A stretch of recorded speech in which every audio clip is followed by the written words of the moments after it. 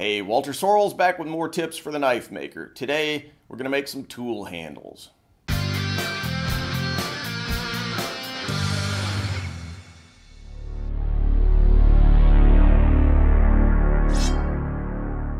There are a number of metalworking and carpentry tools that are typically sold without a tool handle. Now, of course, there are commercially available handles that'll go on those.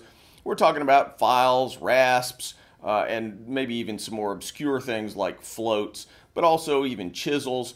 You can make some of these yourself, especially some of the more obscure ones that are difficult to find. You might want to for a specific project or whatever. So we're going to show you how to make a tool handle that you can go ahead and put on your own tools. I'll begin by mounting a piece of wood on the spur drive of my lathe. In this video, I'll use a number of different woods, including bocote, walnut, ziricote, and bubinga. Any reasonably hard wood will make a good tool handle, but closer grained, smoother woods are less likely to leave splinters in your hands. After turning the square to a round, I'll begin in earnest by marking the ends of the handles as well as the spot where the ferrule will be mounted.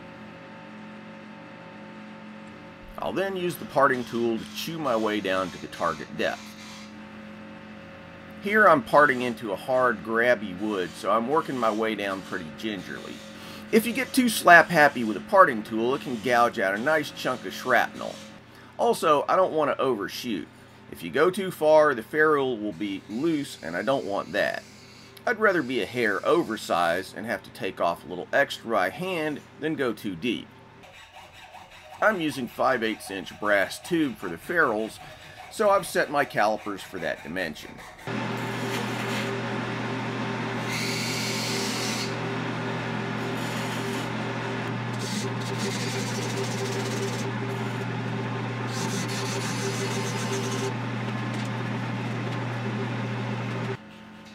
After getting my limit set, I'll hog out some more material with the big gouge, then turn to smaller gouges to turn the head of the handle.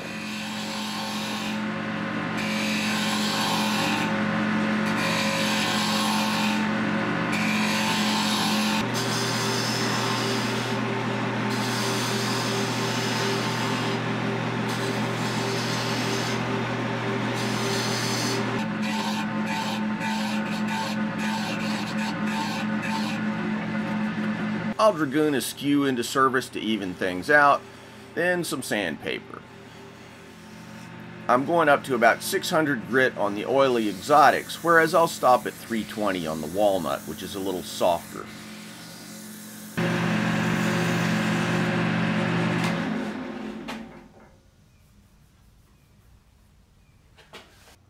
If you feel the urge, you can go ahead and lay on your finish while it's on the lathe.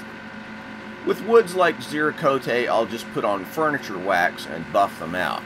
The walnut, on the other hand, will get an oil finish, but I'll put that on later.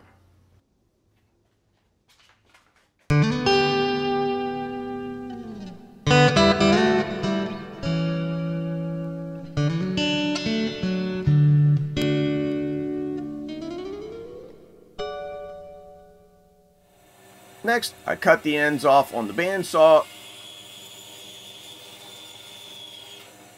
then smooth the ends on my grinder. Frankly, I was a little sloppy here, but these are just tools for myself, so I'm not really going nuts aiming for perfection.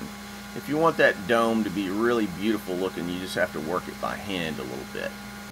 Next, I drilled a hole appropriate to whatever tool I intended to install in the handle. Since I did several of them, the holes are different sizes. Incidentally, there's a good argument for chucking up the blank when you first turn it down from the square, drilling the hole out of the tailstock, and then reinstalling it on the spur and turning it to final dimension. But it's a little bit of a pain in the neck to go back and forth and back and forth. So I just drilled the holes at the end. The problem with that, of course, is that it's a lot harder to drill them perfectly concentrically. Next, I'll secure the ferrules using epoxy. Some people will knock a little divot in the side to form a sort of detent that locks the ferrule in, and other people run pins through them.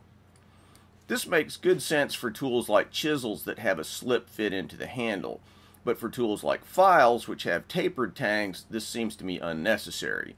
Pressure from the tang of the tool will radiate outward as it's jammed into the handle, creating plenty of force to keep the ferrule tight and in place over time.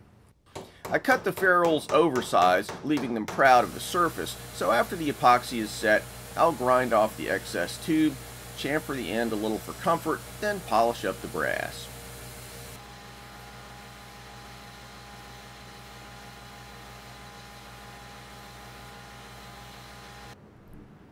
Here's an unusual woodworking tool called a float installed in the Zerakote handle.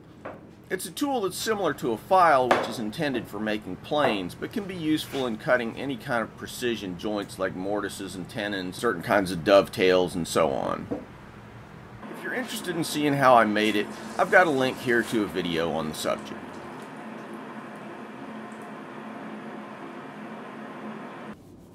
Here I'm laying a little tung oil on the walnut.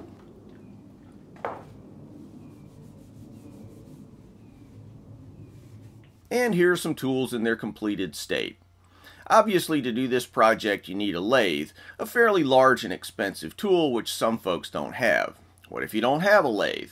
Well, in an upcoming video I'll show you how you can do a similar handle using a cheap but effective hand tool, the spoke shave.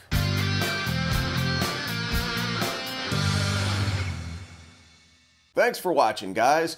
If you feel like you got something out of this video, don't forget to subscribe. Also, click on the link to Patreon for a great way to give back to the channel.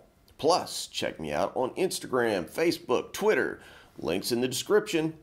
If you want something sharp and pointy, maybe a gift for yourself or one of the cooler people in your life, check out my Tactics Armory website and pick up one of our tactical or outdoor knives. And finally, if you want to learn to make hamones or Japanese swords, check out WalterSorrellsBlades.com, where you can find videos about how I make hamones, as well as forging, mounting, polishing, and fittings for Japanese swords. Thanks, and see you soon.